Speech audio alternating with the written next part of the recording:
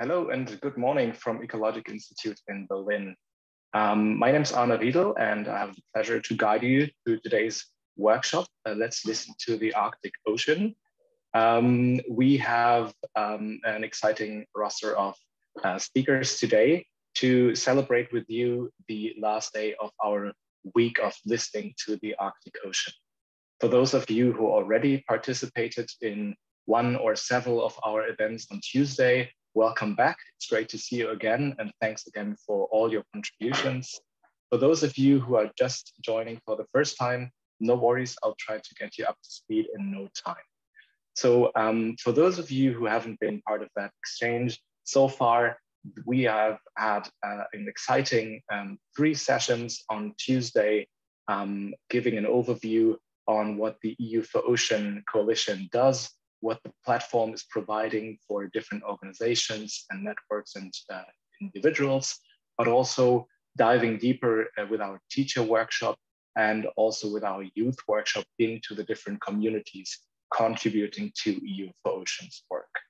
So that's been an exciting day, 3 events, almost 6 hours of content where we were discussing with experts who are working on EU for ocean, but also Arctic ocean literacy more generally.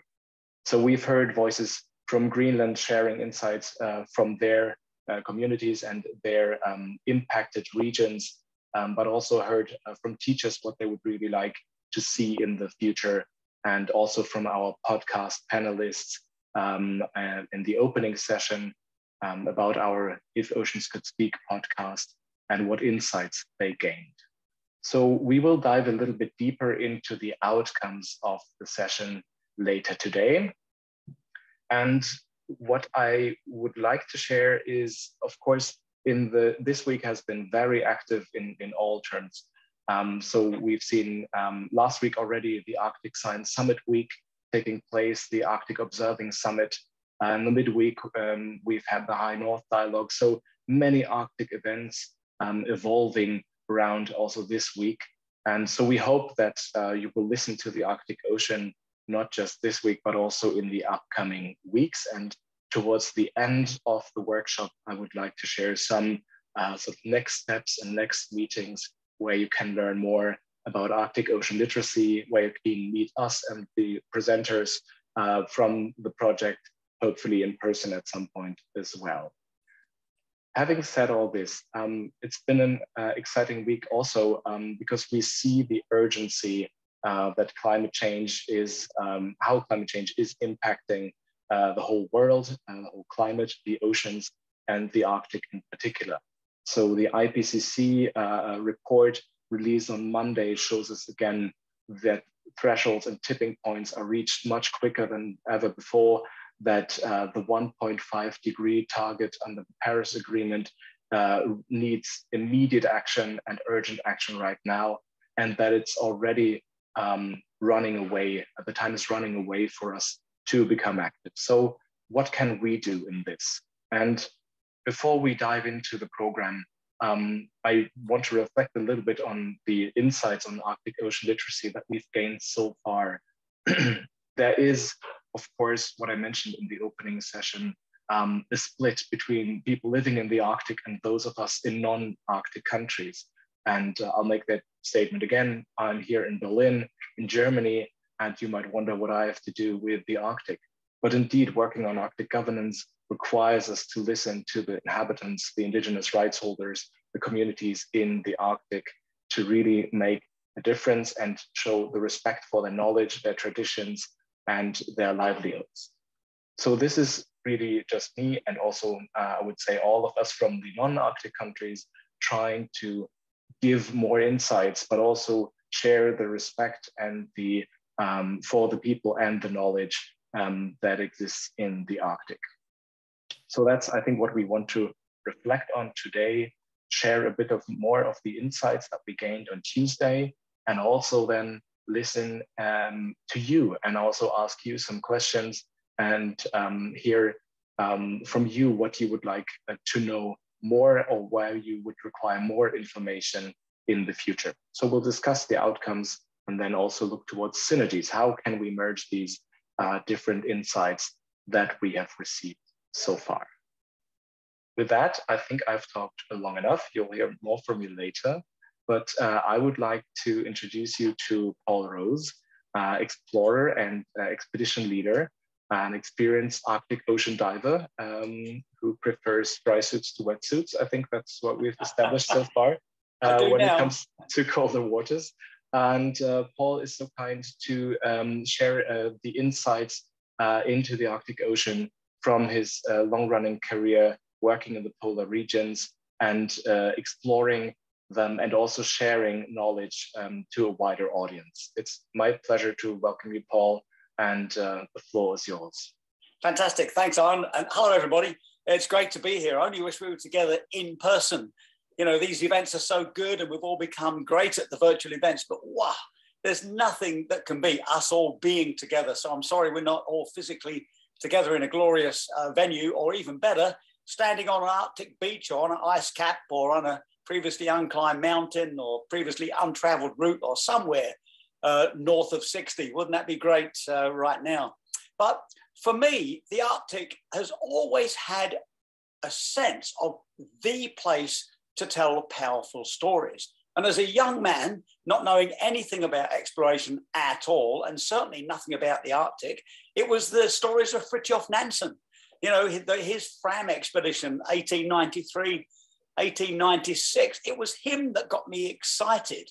He got me excited enough to start a career that I call science support, which is, you know, I'm no scientist, but I understand science, I have an affinity to it, so I can meet people like you, scientists with big ideas, complex, ambitious, risky hypotheses, and turn that idea into something that's going to work in the cold places. You know, icebreakers, helicopters, ships, technical field staff, and camps of all kinds. So that's what I do for a living. And it was Nansen that got me inspired, that journey, and particularly when him and Johansen didn't make the North Pole, as we all know, and had that enforced winter on Jackson Island. And very fortunately, some years later, here I was, it'd be 5 years ago now, where I was ashore at Jackson Island, almost on a pilgrimage, I suppose. Part of our expedition, the conditions were terrible. We couldn't land the Zodiacs. So the our icebreaker skipper that we were based our science work on said that we could swim ashore. So 3 of us put our dry suits on, as Arne said, and managed to swim ashore and be at that place where Johansen and Nansen had that amazing winter and the story that we all know. And actually physically standing there reinforced that moment of like, yes, this is the place to tell great stories. Nansen himself said that all the best ideas come from the wild places. And because the Arctic is so close, and let's face it, most of us do live in the Northern Hemisphere, it's relatively easy to get to compared to, say, the Antarctic. It is the perfect place for us to work and bring home important science data, told by compelling stories, and people that have that glow in their eyes. You know yourself, when you walk in someone's office and they've just come back from an amazing adventure, they look different, don't they? Even if it's just a really fantastic lunchtime bike ride or a lunchtime run or a lunchtime swim. But when people have come back from a big trip, they have a look about them. And it's that look that carries our messages in such a powerful way to decision makers, politicians, business leaders, educators. So I have a dream of getting business leaders, politicians, educators up to the Arctic. And in front of them is all of our young people, which is why I'm such a big fan, a big supporter of the youth programs that work in the Arctic. It's a wonderful way. That's where we want the young ones to form their ideas and set of values. And with everything that's going on, as Arne says, we know we're not going to make the 1.5 degrees that was previously agreed. We have all these wonderful agreements, the COP programs. We just had COP26 here in England earlier this year, the Paris Agreement, the UN Decade of Actions, the IPBES report, the beautiful European Green Deal. But I feel we're at a very delicate balance moment because we're almost getting used to not making those targets. We normally use the term shifting baselines in regards to science and conservation matters, where each generation expects less and less from the previous generation. But I wonder if we shouldn't start thinking of the term shifting baselines for the way we look at international agreements. These are legally binding. We need Arne there as our lawyer. Legally binding international agreements. And yet we've almost become used to not making those targets. It's crazy. And of course, most of us, I'm sure you have all seen that film, Don't Look Up. We're at that don't look up moment, you know, we're all bringing this news, we're telling everybody we can, and yet not much is happening. We're really not feeling and sensing the change. So the way to get that change, I think, and I'm biased here because I love the Arctic so much, and I love working up there so much, is to tell stories from the Arctic. Let's get the young ones up there as early in their education as possible. I think about the school curricula. You know, the European school curricula hasn't changed very much. I mean, we've got some outdoor education shining examples in great places in Europe, but how is it that we can't have a school curricula that adjusts and adapts to current affairs? So in other words, when COP26 was on, I was appalled that in Britain, every single school wasn't focused on a COP26 theme, maybe the month before, the weeks of COP, and the month after. Or when the Paris Agreement was signed, why aren't global schools focused on the Paris Agreement? You still do all your lessons, but somehow it has that theme running through it. And why don't we have Arctic themed weeks in schools that are sort of mandatory, legal agreements that we must do that kind of schooling? So this is the kind of language we need. We need to break through it so that every single action we do has a sense of we're getting somewhere with these international agreements. And I feel the Arctic is the place to tell that story. And it's also the place to help us break through this weird moment of opportunity that we have with COVID. When COVID arrived a couple of years ago, people like me, we sort of celebrated in a way that at last we knew that we were out of balance with nature. And that's what caused COVID to arrive in our lives.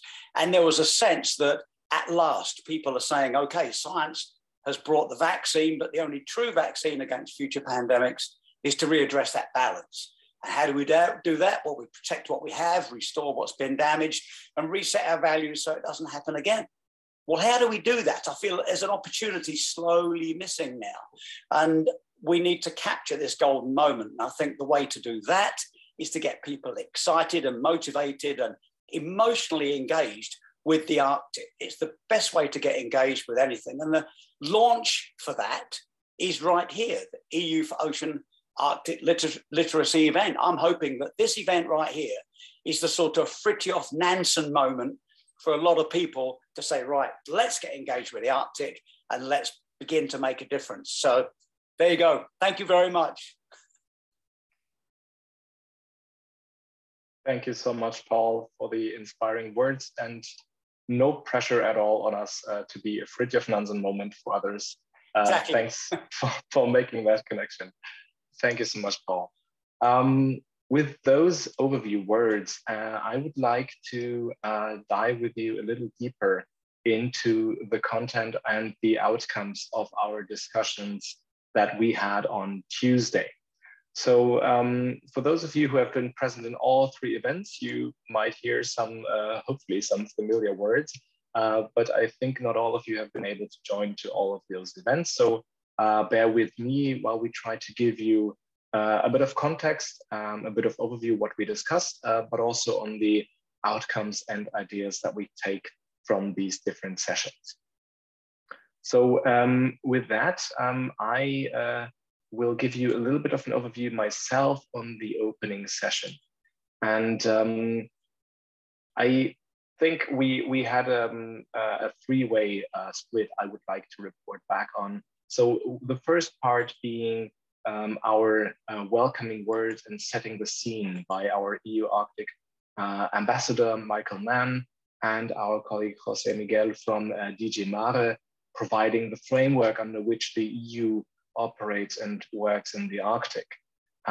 So Michael described in more detail the development of the EU Arctic strategy, and I think making a very strong point that the EU is in the Arctic, that there is cooperation that the EU can bring while respecting, of course, the sovereign Arctic states and their work in the Arctic ongoing. Michael and Jose Miguel also put a very strong case forward, saying that that very recently the cooperation in the Arctic region has been severely impacted by the Russian Federation's aggressions against Ukraine, and so that the Arctic Council suspended its meetings and work until further notice, and also lots of Arctic research with Russian partners has been halted and or grinded to a halt.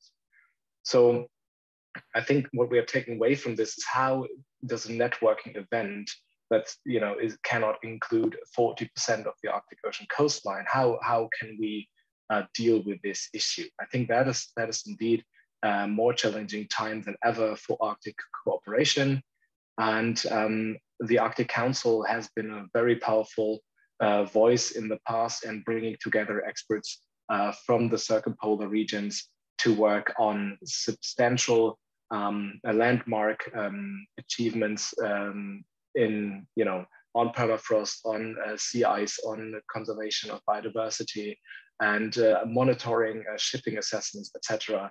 So how do we deal with this in the future? I think there's a way that Arctic Ocean Literacy Exchange can contribute to that exchange and trying to build bridges to all of those still doing research in the Arctic. So how that will work in practice remains to be seen. That's a little too early with the ongoing conflict to say, but definitely I think the EU is interested in going the extra mile to make sure that the cooperation and knowledge exchange continues with the other Arctic coastal states, and that we sort of try to compensate for the things that might be lacking. So cooperation in the Arctic at this urgent and immediate pressing time is more important than ever.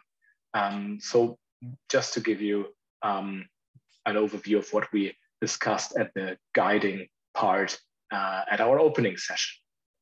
There were two more parts in our opening session, and I'll try to touch briefly upon them as well. The second part was meant to give you an overview on what the EU4Ocean platform does and how different EU4Ocean platform members are working towards Arctic Ocean literacy. And in that, we had a great roster of experts ranging from Paula Kakanpää from the Finnish Environment Institute, Timon Zielinski from IOPAN. We had Michael Karcher from Alfred Wegener Institute, and we had Anna Marino from our Youth4Ocean Forum. And they provided very different insights. I would start with a brief insight into what we heard from Paula and from Timon, and sharing that the EU4Ocean platform is working in different working groups: climate and ocean, food from the ocean, and healthy and clean ocean, showing what needs to be tackled and what needs to be addressed. So Paula focused more a bit on the Finnish perspective of an EU Arctic state, while Timon was able from Poland to give us an insight into research also being done on Arctic ocean literacy in a non-Arctic state. And I think what struck me the most was also in his presentation that while we are trying to do a lot more on Arctic ocean literacy, there is indeed still a lot to do and very much to achieve. I think there was one slide which left the imprint on me, where he looked at the connotations, what people relate to connect with the Arctic when they hear about this. And simple questions like, if polar bears and penguins would be able to meet, but there is still like a lot of knowledge in sort of a basic understanding, keeping the Arctic and the Antarctic apart, and understanding the different regions better, understanding the different needs, and of course also understanding what I mentioned at the beginning, that the Arctic is an inhabited place with many people working, living, and having been there for thousands of years. So I think that shows that the EU4Ocean platform can contribute to close that knowledge gap further, but there's still a lot of work that needs to be done. That is surely one takeaway from our two panelists there. In a second step, we had a look into what EU4Ocean Coalition members are doing, and we heard from the Alfred Wegener Institute. There's a big EU project called arcticpassion.eu. It's about observational systems in the Arctic, but also working together with Arctic communities to work towards a better and improved understanding of the Arctic and its climate. So arcticpassion.eu, that's where you can find additional information. And Michael Cartier was also so kind to share some insights from the Mosaic expedition, where a research icebreaker, the Polarstern, was drifting on an ice float while conducting with several hundred scientists a lot of experiments in all terms of scientific areas and fields, ranging from looking at sea ice, looking at habitats, looking at ocean physics, but also, of course, atmospheric developments, taking samples and probes. So there was a lot of input already, and they also produced a documentary, actually, which is hopefully available soon to a wider audience. And also lots of teaching materials were produced in that. So the Mosaic expedition also doing a lot of outreach and exchange, showing how Arctic ocean literacy can be derived from ongoing research projects and what's really needed to get the message out there. And our panel closed on Tuesday with Anna talking about the Youth4Ocean, but Anna will be presenting a bit on the Youth4Ocean workshop herself in a bit, so I'm not gonna take that away, of course. And to close my overview and lessons learned, we discussed with our podcast panel. And those of you who have heard me speak about Arctic ocean literacy, I probably mentioned in every second sentence, is our podcast that is a direct spin-off from our exchange with colleagues on EU4Ocean. The podcast is called If Oceans Could Speak, and its first season with the 8 episodes focuses entirely on Arctic ocean literacy. So I had the honor and pleasure really to talk with our colleagues who made the podcast possible, Penny Clark, Hannah Kubanes, Jen Freer, and Stefan Kirchner, 2 of them being the hosts, Stefan and Jen, Penny being the organizer, and Hannah being one of our guests at the podcast, talking about spotting whales from space. So just with that, we're diving in deeper a little bit into what the podcast's approach is and was, meaning a conversational style exchange, bringing down the barrier of entry to Arctic knowledge by also including a wide variety of different speakers. So having musicians, composers, having the captain of the Polarstern icebreaker, having researchers working on satellite images, as I mentioned, spotting whales from space, going to indigenous Arctic biodiversity experts working in Greenland. So providing perspectives on things that aren't the usual thing you might think of when you hear about the Arctic, and creating that emotional connection and that curiosity, I would say, that kind of space. So we talked a bit about this and also asked the audience members what would they like to receive more in terms of Arctic ocean literacy materials. Of course, seeing that this is not a representative poll, we had several people, of course, having different opinions, but I think there was an emerging trend. Again, it's an anecdotal evidence, not a scientific poll, but just from the participants who joined that poll in our Tuesday morning session, the need for more teaching materials, the interest in documentaries and movies. So I would say things that are prepared, things that are easy to access and easy to distribute, and also more information on social media, where probably most of us spend too much time on anyway. So we might as well do this for a good cause and with our best intentions. So those were some feedbacks also from the audience where they would like to see more. And we'll dive hopefully more into podcast territory as well, as we're currently discussing with our colleagues from the Mediterranean Sea Basin in the EU4Ocean Coalition, how a second season could focus on the Mediterranean. I will close here. That was probably too much of information to process, but if you take anything away from this, we had a very lively exchange with fantastic speakers, and hopefully we're able to showcase a bit what the EU4Ocean platform does. You can still become part of it and become a member of it. I was in touch with one or two institutes who expressed interest, who would like to join the platform, and of course be in touch with our Youth4Ocean colleagues. And if you're interested in the podcast, you'll find If Oceans Could Speak on all major podcast platforms. Those were my 3 takeaway messages. I have to check that I didn't overextend my own time slot that I set. And I would like to hand over now to Mieke, who has been instrumental in bringing together the teacher workshop. Mieke is working for the International Polar Foundation and was also moderating our teacher workshop on Tuesday afternoon. And Mieke, it would be great if you could share your insights right now. Okay. Thank you very much, Arne, for this introduction. And thanks again for inviting me to co-host the teacher workshop together with Evie Kopians from MC and I'm trying to move to, yes. So I co-hosted the teacher workshop together with Evie from the European Network of Blue Schools. And we also invited Dr. Lars de Montpoort, who is a professor in the University of Greenland. Just to give a small overview of the education workshop, we had like nearly 40 teachers participating in the workshop, which was nice. They were spread over all of Europe. Of course, we had Lars as a participant from Greenland, and we had one person from Sweden.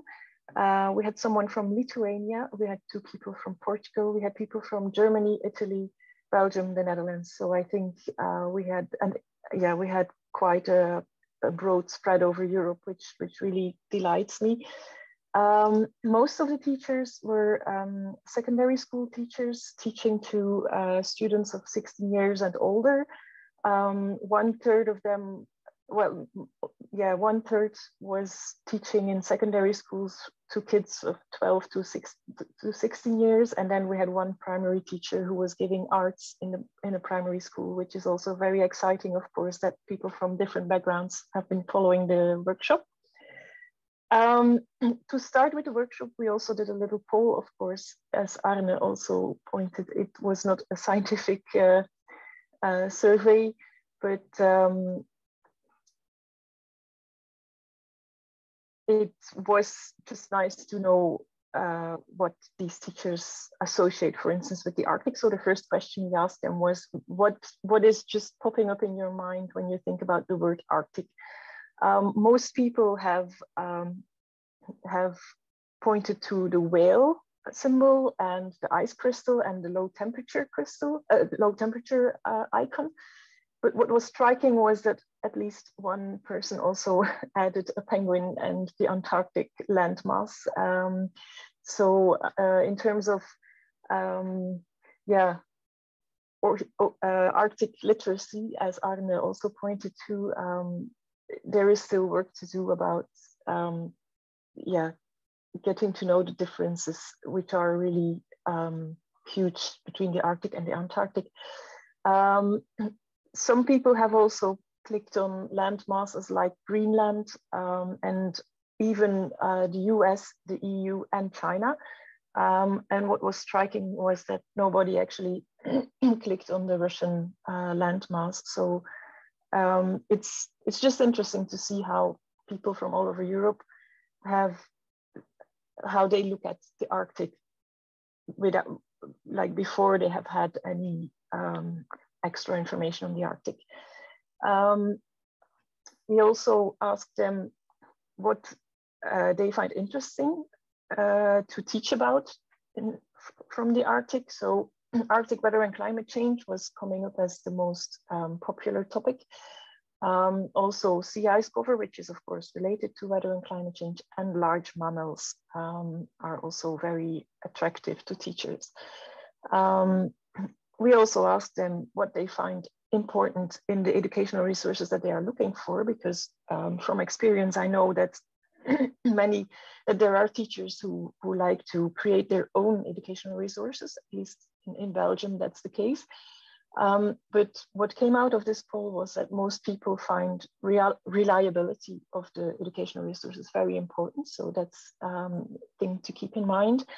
They also have to be engaging and relevant or recent. So there, I totally, yeah, I can confirm the urge that Paul was giving in his introduction, that having courses or lessons that are tailored to actual facts that are recent is also very valuable. And to give a hopeful note, I have been, for the IPF, for the Polar Foundation, I have been giving a few workshops on the Arctic and actually on both polar regions. And one of these workshops was in a primary school where they had a full polar week. So the children were like, yeah, like the whole week they had been making games and drawings and everything on both the Arctic and Antarctic. So it is happening, Paul. It just needs, and it is very inspiring. The kids were extremely thankful when we visited them. They made drawings afterwards and so on. So there is, things are going in a good direction. Then I'll quickly point to our keynote speaker, Lars de Montpoort, who is teaching about permafrost, culture history, and ice, snow, and water in Greenland. And he came to point the audience to why the Arctic is so interesting for education in Europe and beyond. He not only pointed to the Arctic Ocean, but also to the importance of, for instance, the Greenland ice sheet, because actually, and that's the big takeaway message of his talk, was that you cannot disentangle the ocean from land, because what's happening on Greenland is having such a big impact on the ocean that you really cannot teach about the ocean without telling students what's actually happening with the ice cap. He also gave some nice comparisons, for instance, the speed of the ice loss in Greenland. So you can see on this image the speed of the ice flow. So the darker it gets, so the more blue it gets, the faster the ice is flowing towards the sea. And he said you could easily compare it with 2,500 elephants running into the ocean per second, every minute, every hour, every day of every year. You get like 2,500 elephants equivalent of ice volume running into the ocean. So that's quite impressive. He also, and yeah, the reason why land is impacting so much the ocean, he also pointed us to that, that more and more glaciers are becoming, are not ending in the ocean anymore, but are ending on land. And this has a big impact on the primary productivity, for instance, in the ocean, with a lot of feedback mechanisms. He also gave a little overview of the history and the cultural history of Greenland.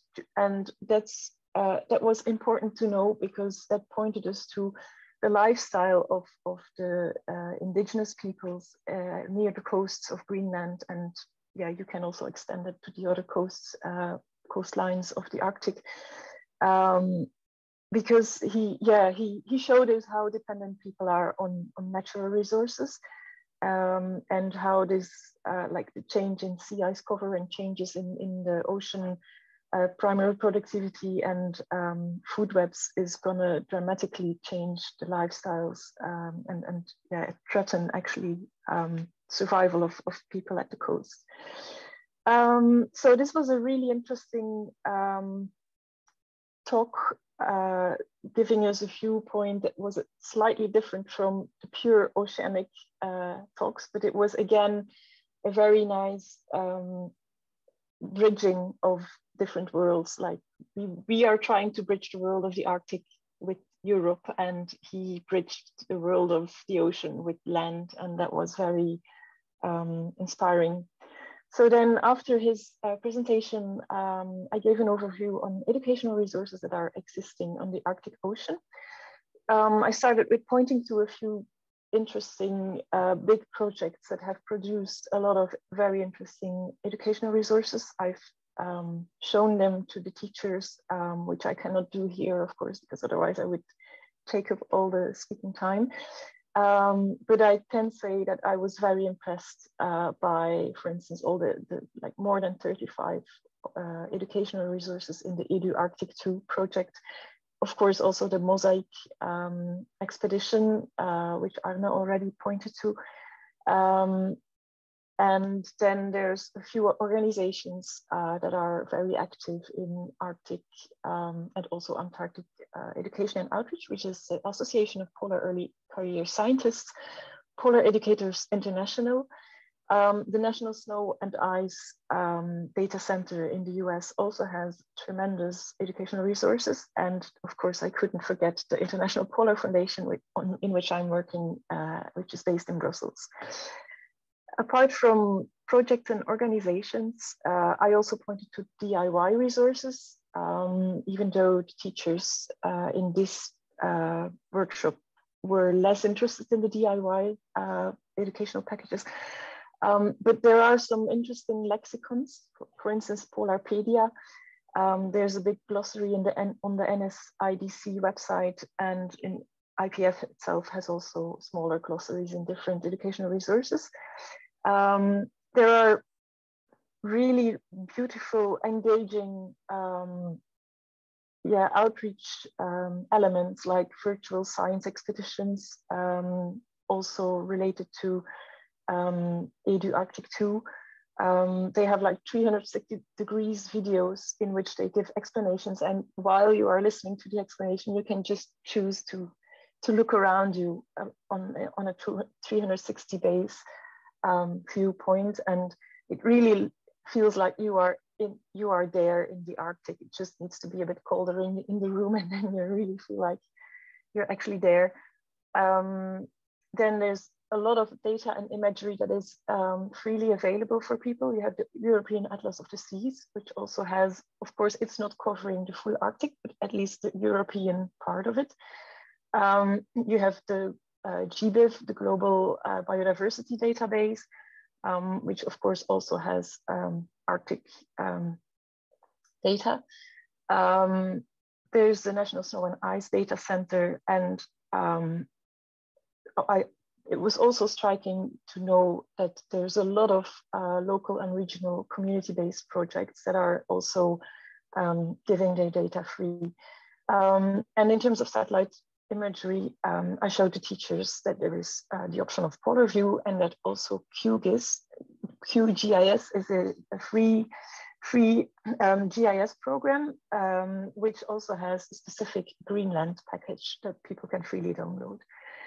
I already pointed to community-based environmental monitoring. I found it very important to tell it to the teachers, because at this moment, I see that there's still two legs. There's one leg focusing on environmental monitoring with local communities in the Arctic. And then there's citizen science projects that are most of the time global or focusing on tourists. And as far as I understood from the literature, I see that these two legs haven't been connected very much or very intensively yet. So there's still some work to do there. So yeah, that's about an overview of the whole workshop. And I think myself, I have learned a lot from it. And the teachers afterwards were very happy to receive all the links to all the projects. And it's tremendous. Like a bit of feedback that I got from a professor from the university in Leuven was that, like, I didn't know so many people were doing things on the Arctic. And I was like, yeah, indeed. So yeah, it's very motivating, and it was very interesting to be able to give this workshop as well. So thank you very much. Thank you very much, Mika, and also Evie, of course, for that excellent workshop. I really enjoyed it, and yeah, thank you also for the excellent overview. I think over 30 teachers in there, with ranging from all across the EU, really shows there is a need for more information, but also more information about where to find it, that what already exists. And we'll talk about sort of the idea of sharing that more widely in a bit. But before we discuss for the next steps, let me hand over to our third speaker, who will report back to us on the Youth4Ocean workshop. I will just have two introductory remarks. I would thank, first of all the Youth4Ocean Forum colleagues and Youth Network colleagues who have been very active and engaging and reaching out, and also share with the wider audience that unfortunately our workshop was Zoom bombed, as they say. So there was an intruder, if you will, who tried to block the workshop from happening, basically halfway into the workshop, and spamming us with loud noise. And so thanks to the technical support staff, we were able to contain that and continue. We lost only a few minutes to that, but just to show that sometimes communication in the wider public is very difficult, and it's difficult if people are trying to disturb to keep them out. But thanks again to all those who showed that resilience and sort of continued discussions afterwards, and still allowed us to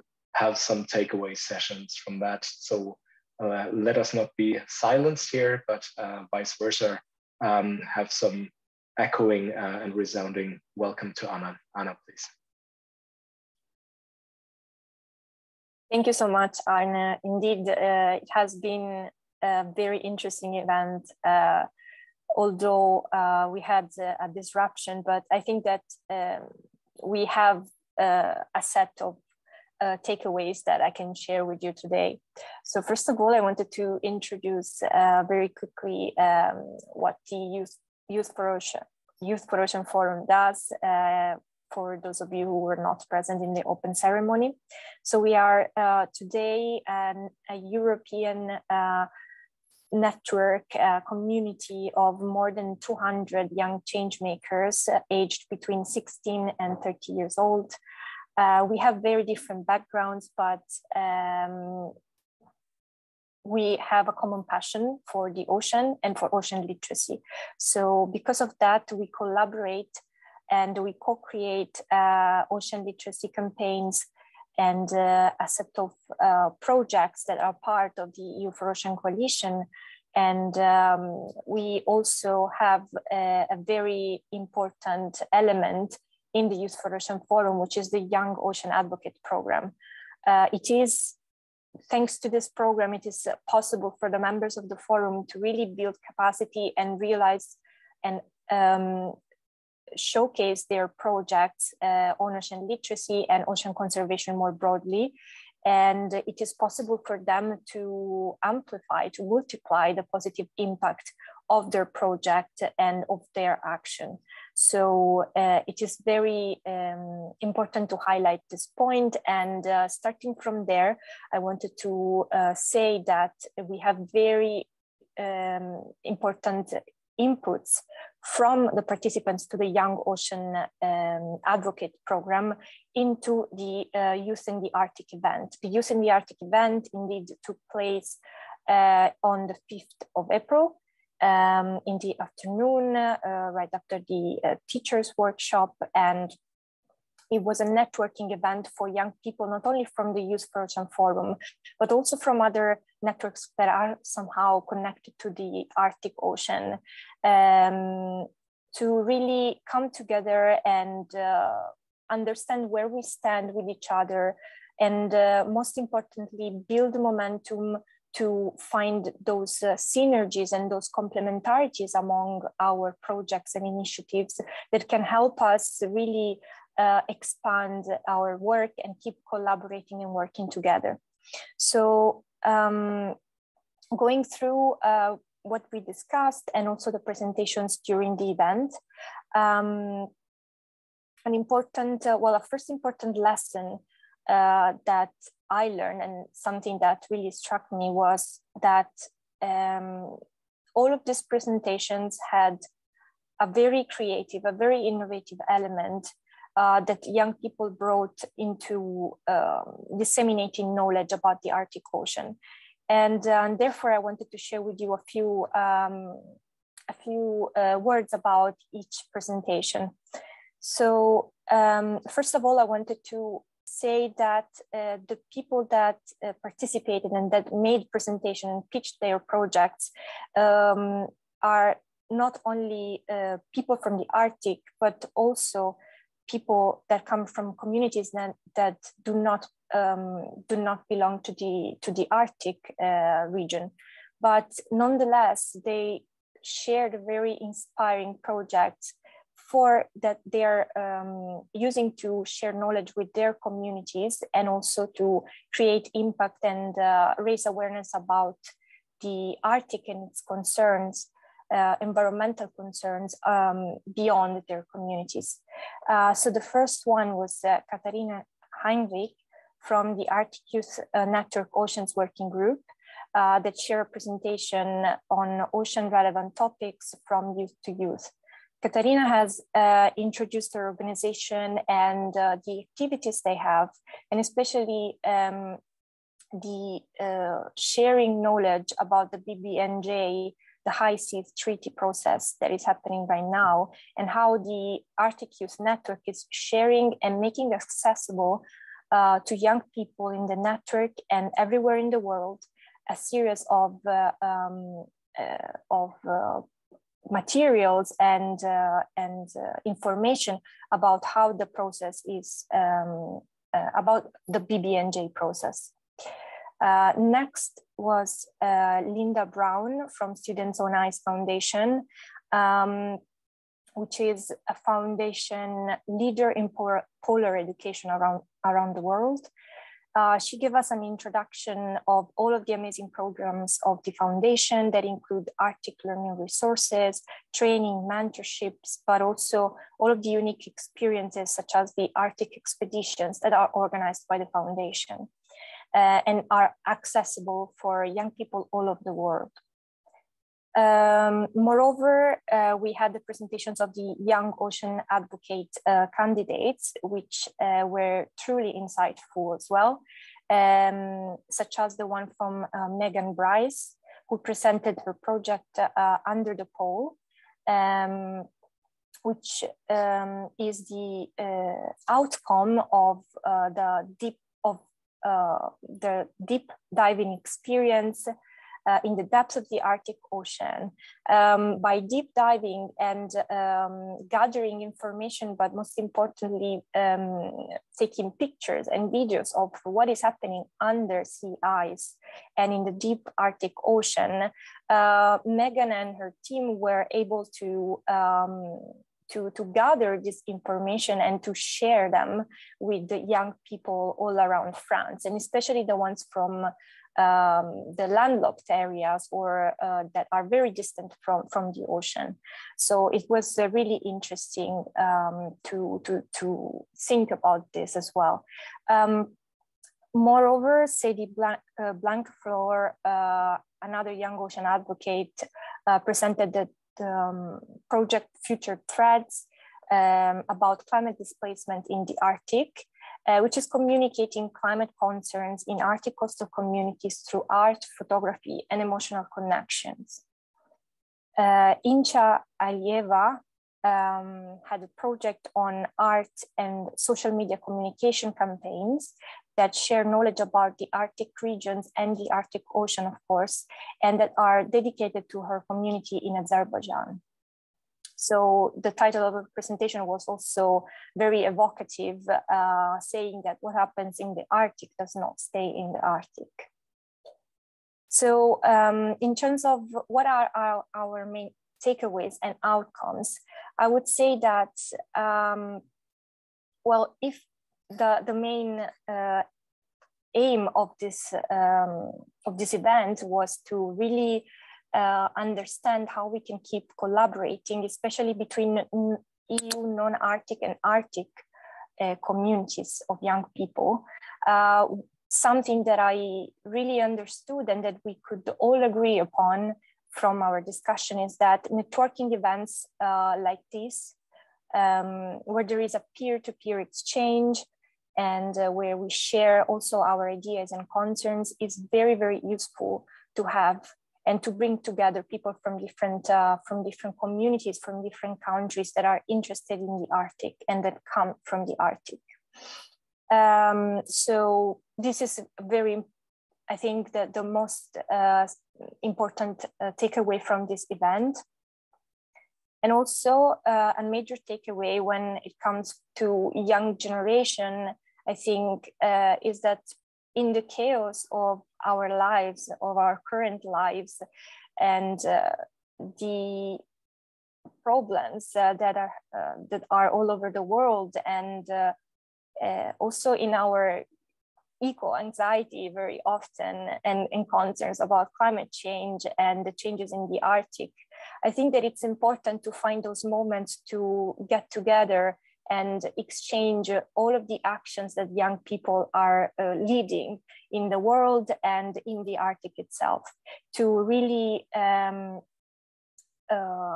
share our passion and share among ourselves that we care, and that there are other people that really care and that are really creative, getting creative about sharing and raising awareness around the world about what is happening in the Arctic and what we can do to save the Arctic.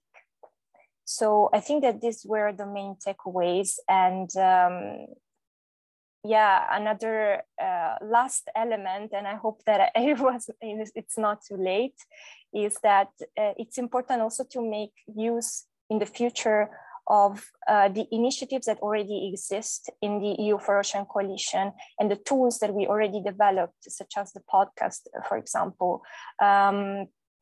Getting used to participate in these initiatives and to exchange with also the experts and the teachers in the coalition would be a really, really insightful experience, and perhaps help also young people to, again, multiply their impact and share what we want for the future of the Arctic Ocean. So thank you very much, everyone. Thank you. Thank you very much, Anna, for the presentation and the insights into the exchanges.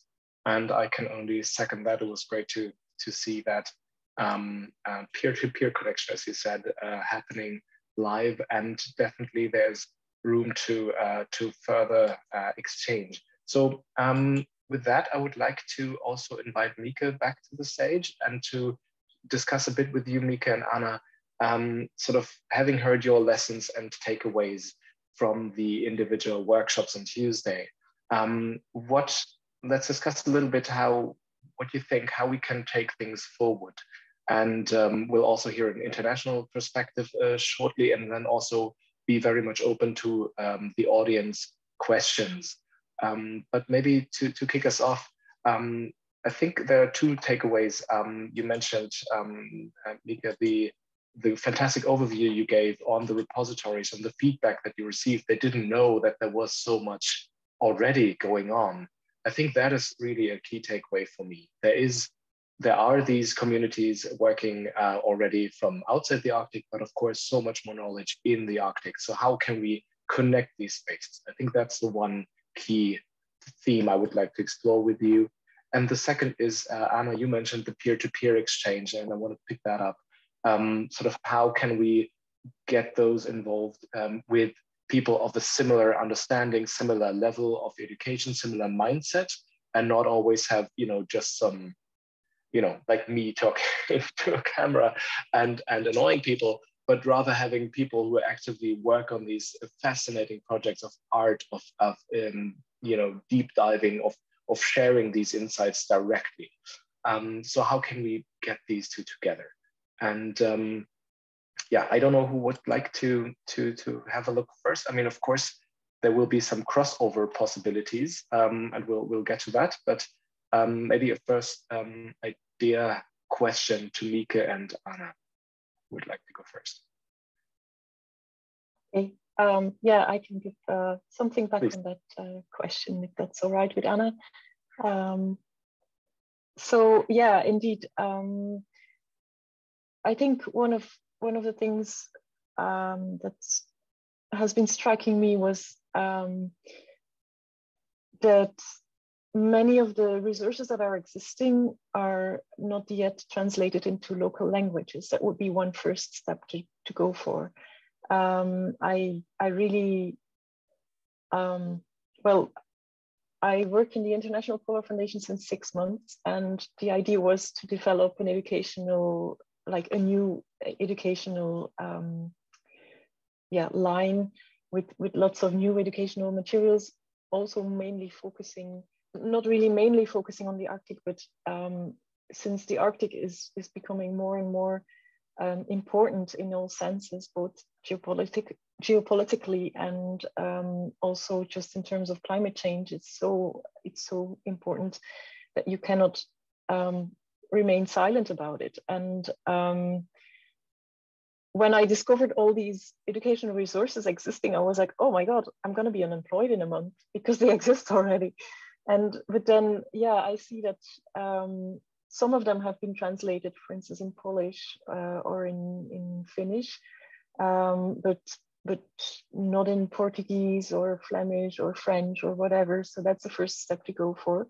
And then, of course, there's the other part of connecting the local community projects in the Arctic with the projects that are, with the people from mainland Europe. I think that requires a bit more efforts than only translating resources, or another option could be, of course, creating a central database pointing to all these resources with a good search function. In terms of connecting the local community-based projects and the people from mainland Europe, I think much more interaction needs, like, it would be good to get to create dialogues between educators from Europe and, for instance, the Arctic tourism industry, because the tourism industry is now, for instance, kind of jumping a little bit on citizen science projects. They're doing it both in the Arctic and the Antarctic, and it's not an unspoken subject because, there is a scientific paper. I don't remember the name of the first author, but it was talking about, is it citizen science or is it PR citizen science? And that's a bit of a hot, it's a subject that is under discussion, but it is a discussion that needs to be held anyway. And I think that Finn Danielson, who has written this little book that I showed, also community-based monitoring in the Arctic, it gives an incredibly beautiful overview of community-based projects in the Arctic, not only in the European Arctic, but in the whole Arctic region. I think dialogues between the main stakeholders are a first step to go. So Thank you. Thank you, Mika. And before I hand over to Arne, I can only second that. So main takeaways is translation to widen to different communities and language communities. And also, of course, the all-important connection directly to the people living in the Arctic, communities in the Arctic. And that, of course, requires a certain amount of effort from our side to build trust, to show the added value to the people living there, and that we're not sort of just coming there to get research results and then share them broadly, but also benefit to people and communities in the Arctic directly. And I think different ways also to link this to podcasts and to show some perspectives and provide these links and also share knowledge about these repositories or these ideas of translations. And just on one spot on the podcast discussion was definitely also how can we make it more accessible. And you choosing English as a conversation language is one thing, but we also made transcripts to make sure that we at least can easily, hopefully, then machine translate the transcripts and the knowledge contained in the exchanges to a much broader audience. We're a little bit behind on time. So before we hand over to the international level, Anna, please, your take on potential crossovers. And you mentioned already linking the youth also to podcasts, I think was one of the ideas that you mentioned, but maybe there's more you would like to explore, please. Yes, thank you, Arne. I think that I will connect my my reaction also to what Mika said. And first of all, definitely it's difficult to understand from mainland Europe, let's say, what exists in the Arctic and what are the local projects that are probably led by young people. And I'm sure that there are a lot of them, and very often we are not aware of them. I was not aware of most of the projects that were presented during the youth event. So definitely some mapping of these activities is necessary on both sides, perhaps, but most importantly, yeah, some mapping and also understanding how to fill those also logistical gaps that exist, especially for remote communities. And I think, yeah, this is one of the points that was also discussed during the youth event. Yes, we want to make networking events among Arctic and non-Arctic young people passionate about the Arctic happening. But how do we fill those gaps for those young people that perhaps do not always have the access or are live in remote communities? It's very difficult to reach out and vice versa. So I think that one of the elements that we need to work on is exactly this, to map those existing projects, both from national perhaps or a community level, and understand how to link them.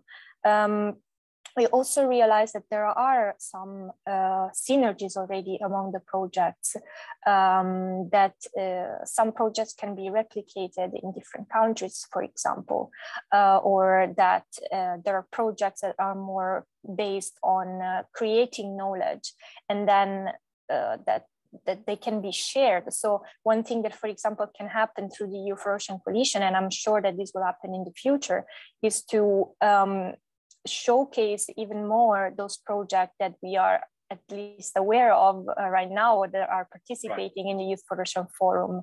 And really giving more visibility to that. And like I was mentioning before, also through the podcast, for example, but with all other tools, also the teaching tools. Thank you very much, Anna. And I would like to introduce now the fourth voice to the exchange and hand over to Ana Victoria Magalhães. I think it's important to stress, because we have discussed now also several times tapping into circumpolar exchange and the importance to tie into ongoing work and initiatives. And who better could be situated to provide us with an overview than Anna, who's working with on ocean literacy with the UNESCO. And it's my pleasure to hand over to Anna to give us a bit of an overview of what's going on the international level and how this ties in. So what are additional initiatives that our audience should be aware of and how they can become engaged? Thank you very much, Anna. Thank you for the introduction. Good morning, everyone. My name is Ana Vitória. I work as Ocean Literacy Consultant for the Intergovernmental Oceanography Commission of UNESCO, and it's a pleasure to be here with you today. Well, I believe that most people present here in this workshop agree that the ocean, as well the Arctic, is fundamental to human life, but also to all the forms of life in this planet. And the ocean is also important for food systems, for climate regulation, many other aspects that influence people around the world, and shapes as well the heritage of many communities, and is linked to the intangible practices as well, indigenous knowledge, as well in the Arctic. So as some of you know, the United Nations declared that this decade will be dedicated to the ocean with the UN Decade of Ocean Science for Sustainable Development. And the motto of the decade is to leave no one behind. So we include everyone, all in the process of better understanding the ocean and its features. And this, of course, is completely connected to ocean literacy. And considers as well the achievement of the Agenda 2030 and the inclusion of all individuals as well sectors of society, and it's interconnected again to the 3 communities of action of the EU4Ocean Coalition. So in this sense, ocean literacy is one fundamental tool for the EU4Ocean platform because it's more than awareness. Ocean literacy, it's about empowerment of organizations, of people, of local communities. It's the understanding of the ocean influence on you and your influence on the ocean. Ocean literacy is also about strengthening capacities and developing solutions to local and international challenges, including the Arctic. And ocean literacy is about behavior change and changing our relationship with the ocean to a more respectful approach.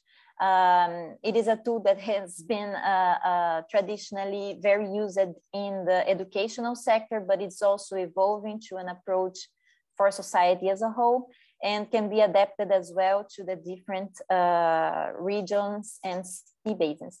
So the national school curriculum today, and I think Paul mentioned this in the beginning of his talk, worldwide, the national curriculum still lack ocean literacy related contents. And in some cases, the school curriculum, so the contents that is, children and students receive in school, do not even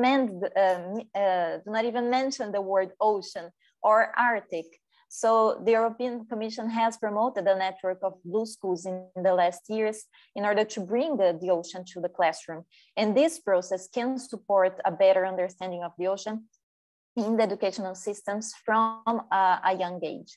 As you know, the Blue Schools Network is also part of the EU4Ocean Coalition, and aligned with that, UNESCO, IOC UNESCO has also recently launched one publication called A New Blue Curriculum, a Toolkit for Policymakers, which also aims to strengthen the blue curriculum across all member states through a coordinated work with educational policymakers, but also well-informed and trained teachers on ocean literacy, and as well informed students that are aware of the ocean importance to humankind. So those bottom-up and top-down approaches are needed to fill the gap on ocean contents into school curriculum, and youth in this process are fundamental as well. Platforms such as the EU4Ocean Forum can as well facilitate this process. So the young people are now the ones that will follow the ocean-related careers in the future. They will be the next scientists, the next generation of ocean scientists, of ocean explorers, of ocean professionals. And this, of course, can be facilitated if young people, since a young age, have contact with a blue curriculum that increases the students' values, competences, skills, and also supports this integrated connection with nature. So a blue curriculum will also support and better prepare the next generation of ocean stewards and ocean citizens, and increase young people's capacity to engage in ocean topics, such as the blue economy, but also conservation. So just in order to finalize my talk, one of the findings that come from this week sessions on the EU4Ocean presence in the regional forum on sustainable development organized by UNESCO, is the experience of this coalition, is the experience of bringing everyone together, all stakeholders, recognizing the different regions' specificities and also the cultural context, and ocean literacy can as well be adapted to that. And obviously, for doing this tremendous work that we have ahead in the next years of the decade, we need everyone on board. We need the stakeholders part of the EU4Ocean platform. We need the blue schools. We need more and more schools involved.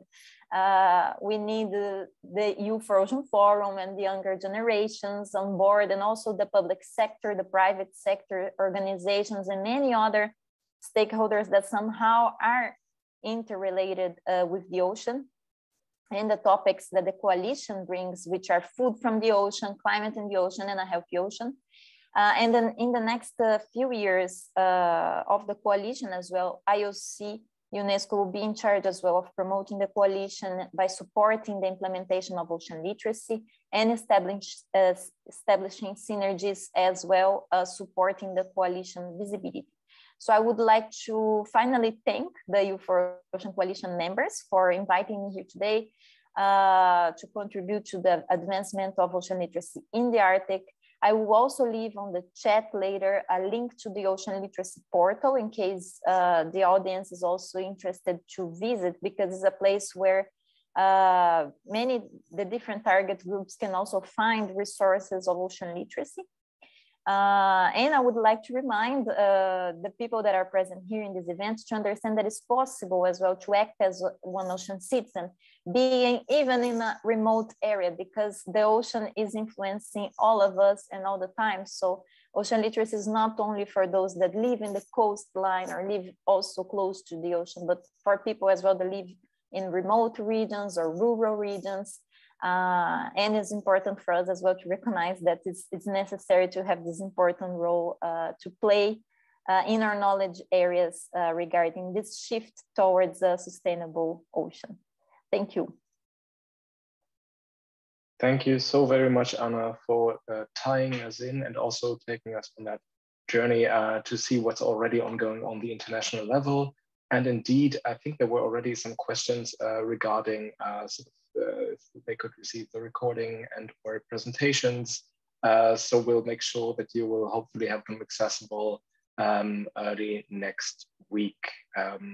And also, if you're looking for additional materials and also additional pictures from the exchanges, you can also check out on Twitter the hashtag Listen to the Arctic, which we used to also promote the different sessions and the materials. So there will be some insights and some slides already, but for the full experience, I have to beg you for a bit of patience until we have all recordings, etc., together next week. But I'm sure we'll also use Listen to the Arctic to promote that, so you'll hopefully find it very easily. With that, I think we have 7 or 8 minutes before I announce our 2 final speakers for today. And I would like to give now the chance to the audience to ask questions. So we have time for 1 or 2 questions. And so if you want to ask a question, please go to the website slido.com. I think we can share that right now. So either you go to the website in your browser or on your phone, or you simply scan the QR code, which is now on the screen.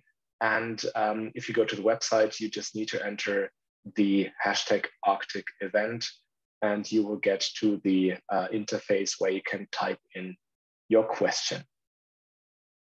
So we'll maybe wait a minute or 2 until first participants have a question.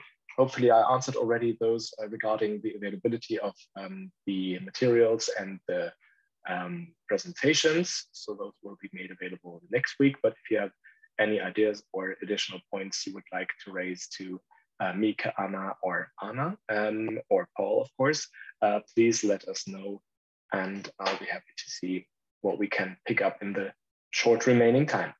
In the meanwhile, I think indeed, I would like already maybe to give a brief overview on what's next on the EU4Ocean Coalition, and also in terms of upcoming events. we will hear shortly from our colleagues Farah Obaidullah about the Make EU Blue campaign. So how you can actively contribute also as an individual and join our work on ocean literacy and promoting it.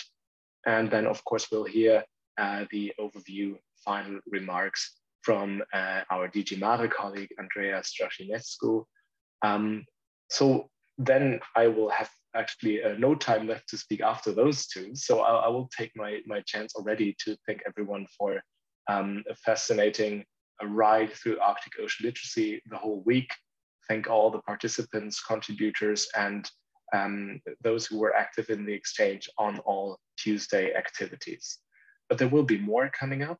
So for instance, a workshop that we can share is going to take place already next week. It's going to be dedicated to the Arctic Ocean as well. And it's a Copernicus marine training workshop.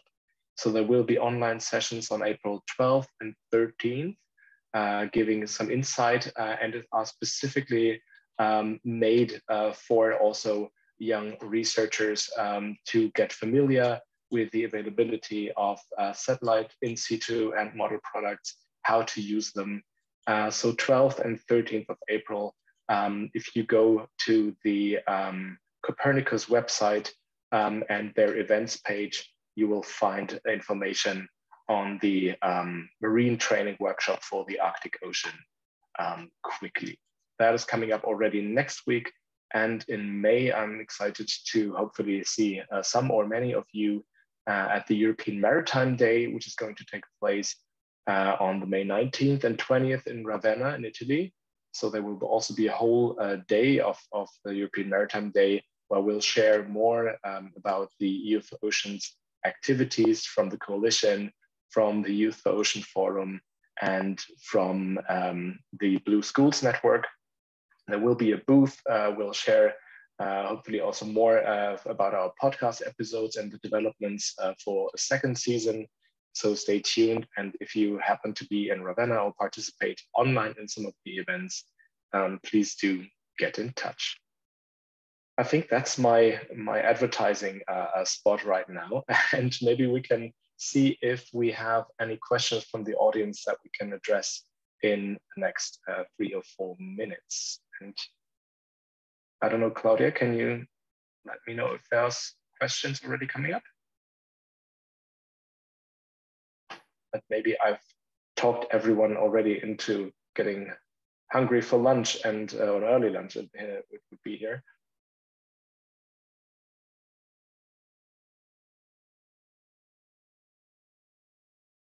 So maybe Claudia, can you, or Sami, can you let me know if there have been questions coming in?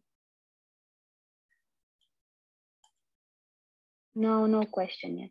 No questions? We've answered them all then. That is also good news. So with that, I think I would, again, extend my thanks and also now let you in the good hands of Farah Obaidullah, who will share also how you can actively contribute to the campaigns and share some insights on the work that has been ongoing on Make EU Blue.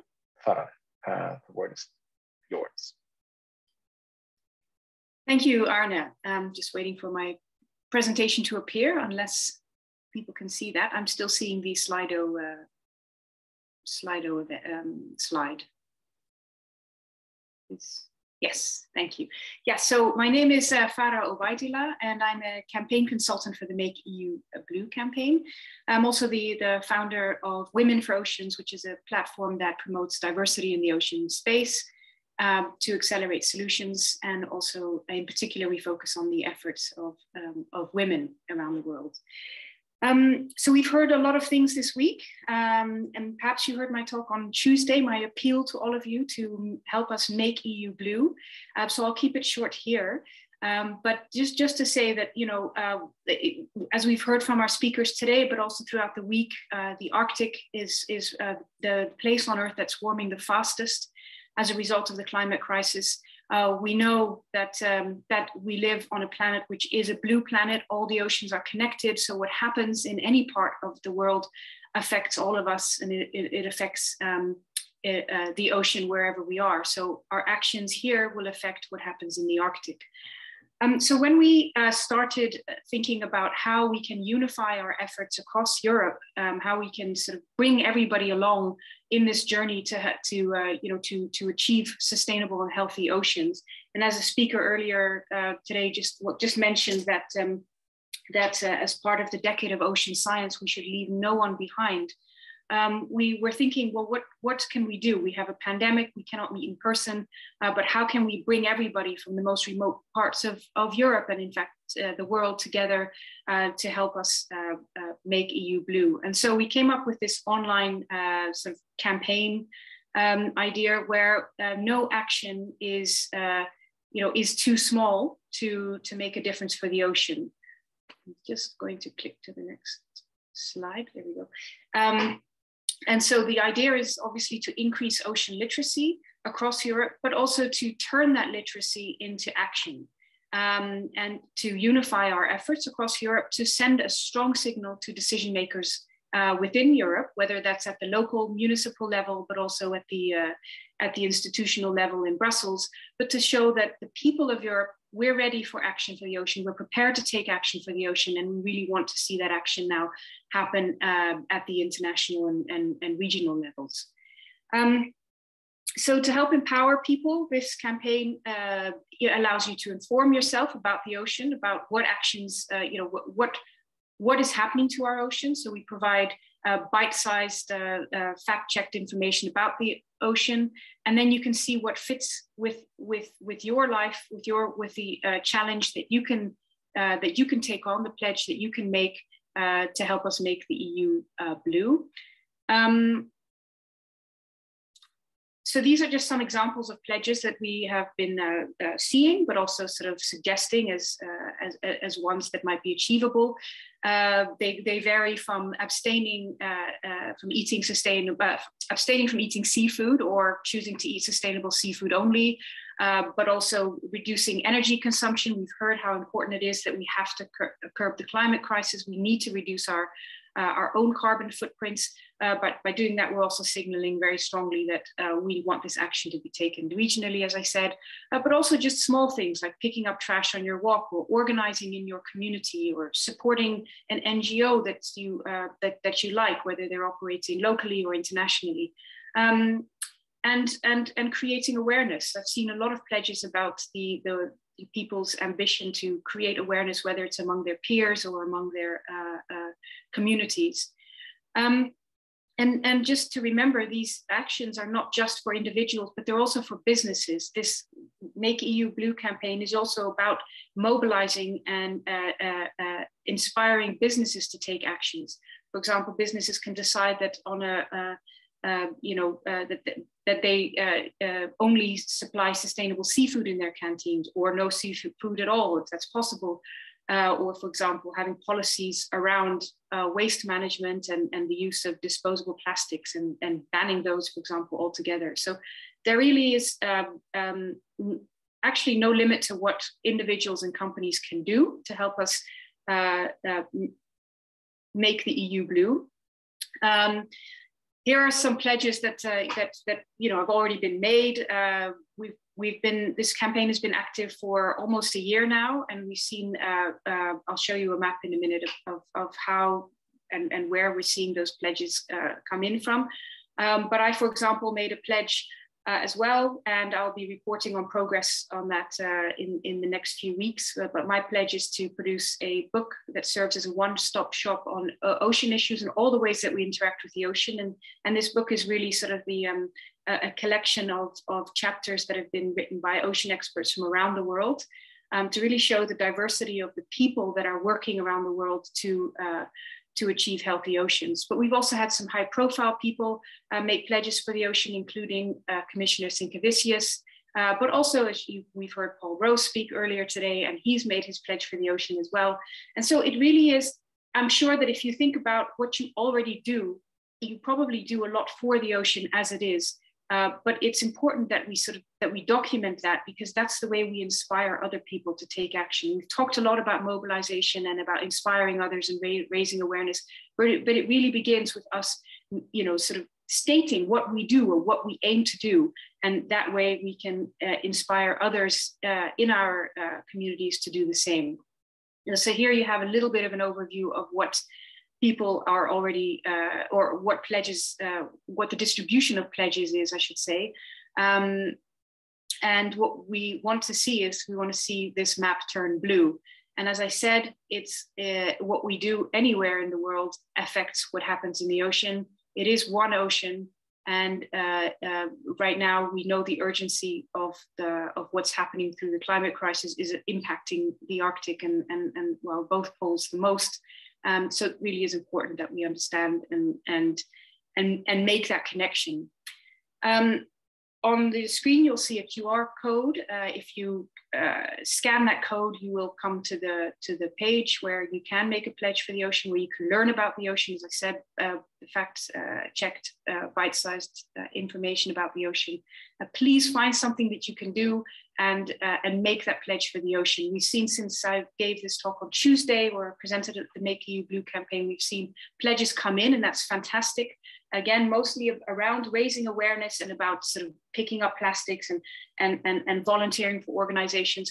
But and that's great. And if you have other ideas for what we can do, please submit those, because not everybody can do everything. So we need to be able to showcase and present a broad range of ideas that we all can get on board, and really send that strong signal to decision makers that the time for action has come and gone, actually, but we need to be doing it now. And yeah, so this is our tool for empowering you. And that is Thank it. You so much. Thank you very much. Yeah, if you have any questions, then please feel free to send me a note. Thank you so much, Farah, for providing that overview and also reminding us to pledge. I also did that, and indeed, it's also already an important exercise to reflect on your own actions when pledging, and to see how you can continue to contribute, but also deepen your efforts to work towards this. So with this, thank you so much, Farah. I'm sure we'll receive many more pledges to make that map blue indeed. And it's my honor to hand over to our last speaker for today, and also for this week of Arctic Ocean Literacy, Andrea Szachinescu from DG Mare. I'm very grateful for their support to the project and to the EU4Ocean Coalition. So they have been the ones who made all of this possible. And it's great to have you, Andrea. Please, the floor is yours. Good morning. Thank you very much. And first of all, I would like to say congratulations to all of you for all the interesting debates that happen during these days. I'm certain that you are living with a baggage full of ideas, and of course, seeing how we can work together in the future. It's quite important that we are considering that we need to pursue for sure the work on ocean literacy in Europe. And this was the idea from the beginning, that we want to gather all the relevant stakeholders. We want to create a coalition in order to allow everybody to be informed, but also to be able to make a contribution. It's about efficiency, it's about impact, it's about more efficiency for the common work, and also seeing what can be the useful insights into future policy development. There were interesting things that were presented during the days. And if we are looking a little bit what we should take and see how we are working to the future, we heard quite a lot about the value of the Arctic and of the people living there, but also about the knowledge of indigenous people. And for sure, there is a need to share this in a wider way. And here we are speaking, the audience are not the Arctic ones, so to go towards the non-Arctic audience. And this is probably something that the coalition could work into the future in order to allow to make the Arctic Ocean more prominent in the ocean literacy. As well, there were great examples like the podcast as a way to have a bigger impact, to be able to go to wider audience, but also to stimulate engagement. And this can be seen, of course, how can be developed towards other tools, maybe apps, maybe some other things that can be used in order to be used to promote the ocean literacy. And it comes that at the end, we need, of course, to give more visibility of the work that we are doing, especially in the digital age in which we are creating this. So visibility, impact, it's really something extremely important. And we heard as well about interesting principles in terms of teaching ocean literacy in schools. We know that there is already a handbook of practices on which we can build. We need, of course, to have more materials, more tools to act as a basis for any teacher who provide the knowledge in the classroom, all the teachers that are interested to disseminate, I would say, about the ocean, and to facilitate the understanding of the kids about the ocean, to sensibilize them towards the ocean values. So all of this, of course, all this material, especially for the teachers, needs to be found in one single place, need to be accessible, needs to be engaging. So this is probably another way that coalition should look and consider in the work for the future. And developing maybe a big library that can be used for ocean literacy teaching. And finally, when it comes to the youth engagement, we heard from the EU4Ocean Forum, we heard that there is a lot of enthusiasm. We need, of course, to continue working on this and to bring all the existing initiatives under one umbrella in order to allow them to deeper engage and to stream their future work. Probably having isolated networks will not create progress. So the idea is how we bring everybody in dialogue, how we allow the exchanges in order to stimulate, I would say, the paths on which we can go for the future. So maybe this shows a little bit in terms of what we need also as well to work. So the need to create more synergies. And to, of course, to avoid the overlaps.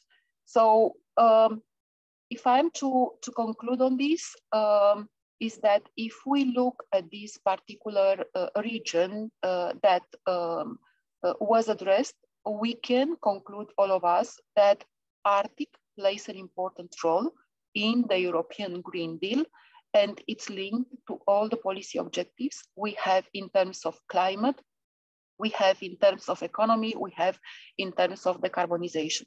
And we need to do more, I would say, on the Arctic, and we need to involve more the active in all the ocean literacies effort. We have as well, Arctic is preeminent, I would say, another part of the work that we are doing, and here I would like to mention the mission Ocean of Horizon Europe. We have a lighthouse bringing together the Arctic and the Atlantic, and missions in Horizon Europe are strongly linked to the citizen engagement, and they have an important part related to education. So I think it's extremely important as well that all the efforts that are made to the coalition to see how they are feeding all the initiatives that are going to be developed within the mission. It's quite important to build, I would say, bridges, and the projects in Horizon Europe asking citizen engagement, of course, that would be good practices that can contribute to this. And again, of course, with the purpose, not only to bring value, but to try to build more and to avoid the overlaps. So congratulations to all the participants, congratulations to the organizers, and this is only the beginning of the path, and let's work together and really make ocean literacy, I would say, give the ocean literacy the broad European Union value, contributing and engaging all regions, including Arctic. So thank you very much, and see you with the next occasion. European Maritime Day was mentioned, so 20th of May in Ravenna, Italy. Very happy to meet several of the ones presented here today, and yeah, the journey will continue. Ocean literacy is not going to stop in Ravenna, for sure. Thank you very much. Thank you very much, Andrea, for giving us the overarching framework and your assessment, and I couldn't agree more. It's about visibility of digital in the digital age. It's about building those bridges and connecting those platforms. So thank you so much for tying the event together. And so just with the last words for today, and apologies for the 5 minutes that we went overboard. Thanks to all the contributors. Also, big thanks to the technical support team that has been working tirelessly to make this event a success. And for all of you and the participants channel, please again check out Make EU Blue, see what you can contribute yourself. Check out Listen to the Arctic, the hashtag, to see also the recordings and presentations being promoted sometime next week, and also, of course, join the Copernicus workshop, and hope to see some of you in Ravenna. I think that's all there is to say from my end. Best wishes from Berlin, stay safe, and have a wonderful weekend ahead, hopefully. Take care, and thank you so much for listening to the Arctic.